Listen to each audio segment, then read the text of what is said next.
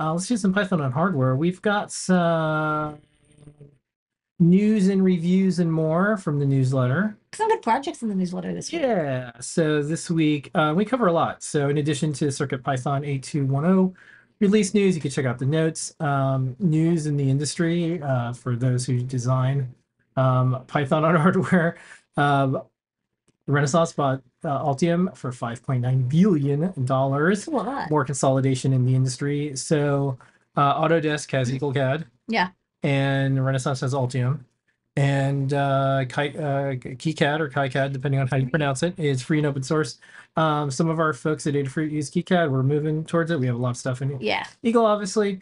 We'll see what happens in the industry and what folks use. So is there any other ones that people use that are going to get gobbled up already? CAD, but I think that isn't owned by anybody. Yeah. Is another popular one. Altium is like very popular. A lot of people use Yeah, Altium. that's kind of the one, right? It's like the number one most pirated. And then OrCAD is used by some people as well. Yeah. But I use EagleCAD. I still have And then EagleCAD is kind of going away. It is 2026 is the end date, and I'm slowly, I just wanted to get all these revisions done, and I didn't want to like take two things, so I wanted to do little revisions. Now that the revisions are done, I'm kind of looking again at KiCad. Yep. Telegraph interviews of an update about the upcoming stock IPO that is Raspberry Pi going public. Hands-on with the Bus Pirate. Some Python packaging in Rust. Yet another Raspberry Pi 5 review. Helen is interviewed by the Embedded FM podcast. Really good podcast. Check that out. And then all the projects. This was a neat one. This was that Radio Shack. 101. We added the Pico.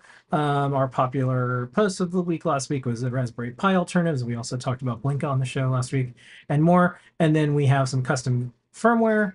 Web got some work today, by the way. Today, like hot news, by the way. If you're like, I want to use press.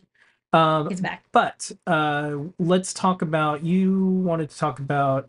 There was an update. Yes. For Memento. Yeah. So Memento, specifically this board, had a little bit of a bug in CircuitPython 9 beta 1 and earlier that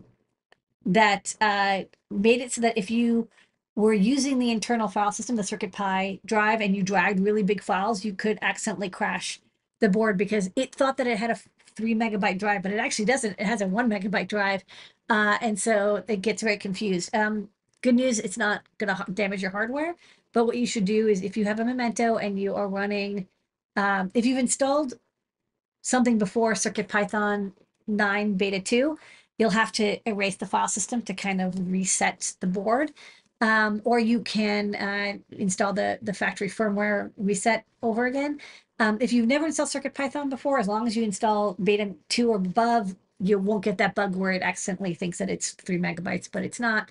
Again, it doesn't damage your hardware, but we want to make sure you don't crash your board because that's sad. You don't want to crash your board. But thanks to Jepler and Dan and Scott who fixed this super fast. Okay, great. It's all part of our newsletter.